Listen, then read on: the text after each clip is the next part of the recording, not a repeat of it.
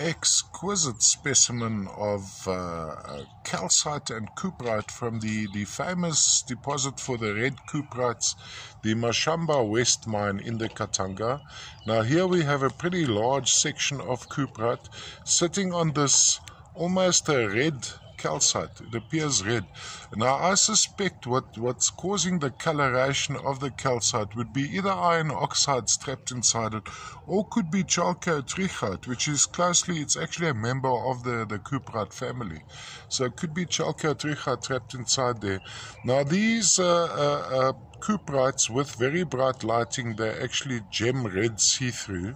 So these are the famous red cuprites from Mashamba. This isn't an exceptionally well, you could actually say it's almost one crystal. It's all interlaced.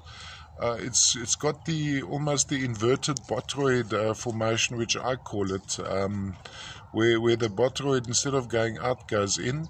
Of course, a lot of the pyramidal effect of the cuprite, as we see here, the little cuprite pyramids there. This is not contact. That's actually the inverted botroid. I have sawn the specimen because the fracture zone, funny enough, on this material runs lengthwise like that. So what happens when you trim it? Most possibly the cuprite would jump off.